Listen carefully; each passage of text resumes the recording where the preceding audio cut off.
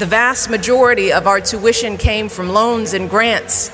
But let me tell you, every month, my father would write out his small check. He was determined to pay his portion of that tuition right on time, even if it meant taking out loans when he fell short. See, when I first set foot on campus, oh, it all seemed so big and overwhelming. I didn't even know where to start, how to pick out the right classes, how to even find the right buildings. So I began to think that maybe all those doubters might have been right. I didn't even know how to furnish my own dorm room. I saw all these other kids moving in all sorts of couches and lamps and decorations for their rooms, but when I unpacked my belongings, I realized that I didn't even have the right size sheets for my bed. Mine were way too short. So that first night, I stretched the sheets down as far as they could go, and then I draped the covers over the foot of my bed, so when I crawled into bed, my legs were sticking out past the sheets, rubbing up against that cold plastic mattress. And I slept that way for the entire freshman year. But when you come from a family like mine, that's what you do. You make the most of what you got. Yeah, you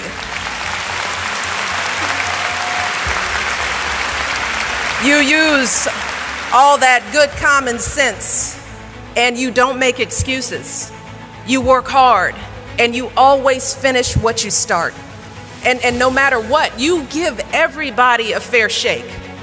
And when somebody needs a hand, you offer yours.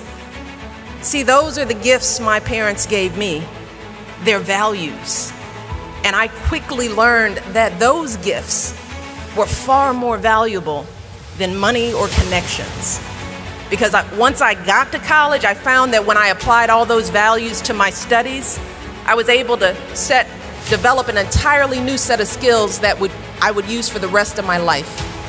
Skills like resilience, problem solving, time management. I learned to turn stumbles and missteps into sources of motivation. A week with 3 tests and 2 papers wasn't a reason to stress out, but a reason to plan. A negative comment from a professor in class wasn't a reason to shut down, but a reason to ask even more questions. Most importantly, I realized that what really mattered wasn't how much money my parents made or what those people in my high school said about me. What mattered was what was in my mind and what was in my heart. So my 4 years in school gave me the confidence to know that if I could make it on a college campus, I could make it anywhere. And that is the power of hope. The belief that something better is always possible if you're willing to work for it and fight for it. It is our fundamental belief in the power of hope that has allowed us to rise above the voices of doubt and division, of anger and fear that we have faced in our own lives and in the life of this country.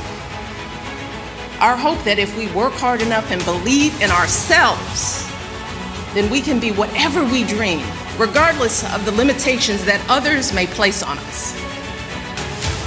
The hope that when people see us for who we truly are, maybe, just maybe, they too will be inspired to rise to their best possible selves.